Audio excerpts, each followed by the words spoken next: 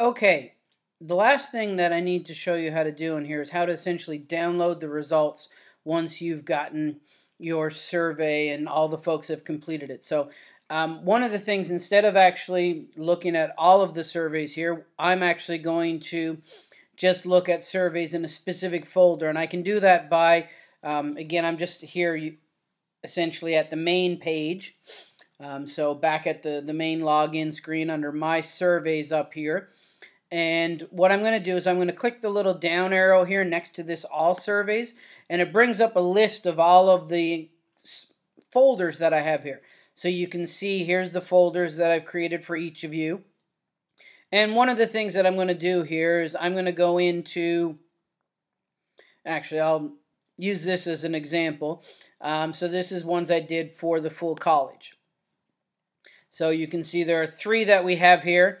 One was the vote that we had on our bylaws last year, the year before, actually last year, I guess.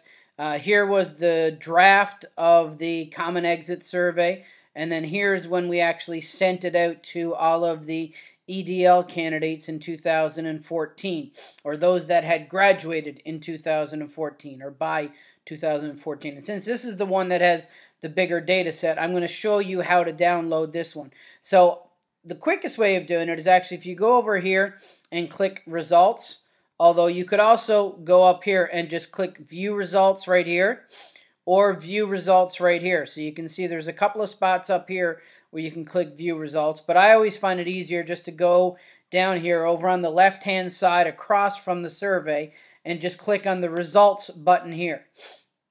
Now what this is going to do is it's going to give me a list of reports that have been done, but that's not all that useful to me to be able to view a report here in Qualtrics. What I want to really do is I want to download the data. So you'll see the option up here in your menu to download the data. And if I click on that, it gives me all kinds of options here, and the default options are fine for each of them. What I always do is I will always check this first one here.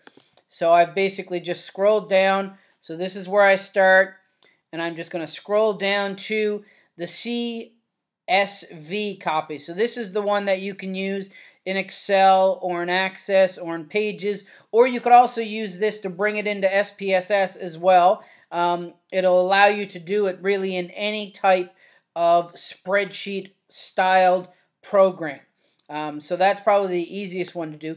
If you know you're going to be using an SPSS and that's it, you can download it specifically as an SPSS file.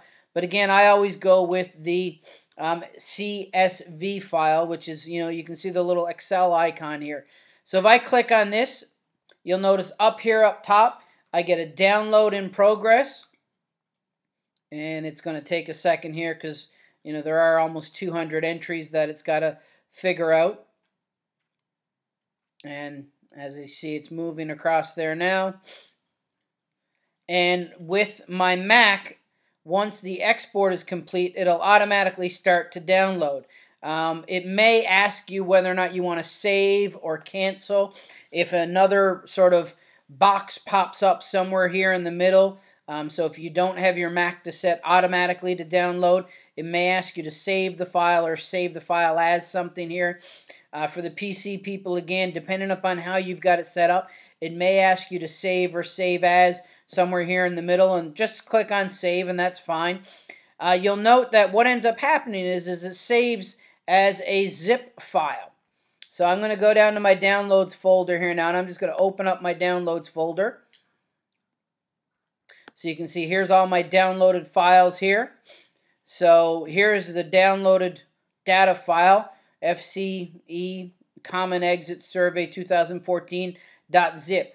Regardless if you're on a PC or a Mac, all you have to do, the zip file essentially is a compressed file. So even though this is only a small data set, Qualtrics will automatically assume it's a larger data set, so it'll automatically zip it each time to decrease the size of it. So you'll notice right now it's zipped and it is only 46 kilobytes when it's zipped. So regardless if you're on a PC or Mac, if you double click on it, it will actually extract it. So you can see my little green archive utility comes up here, and it's going to go through and it'll actually open it. So there you go. And now here's my CSV file.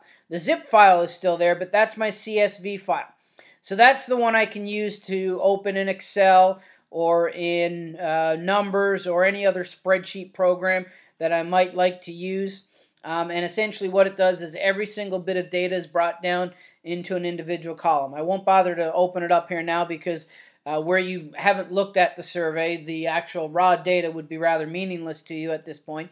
But essentially, that's the file that I could use, and if I double-clicked on it, it would open up into Excel like any other. So that's how you can download the data so that you can use it after you've completed your survey.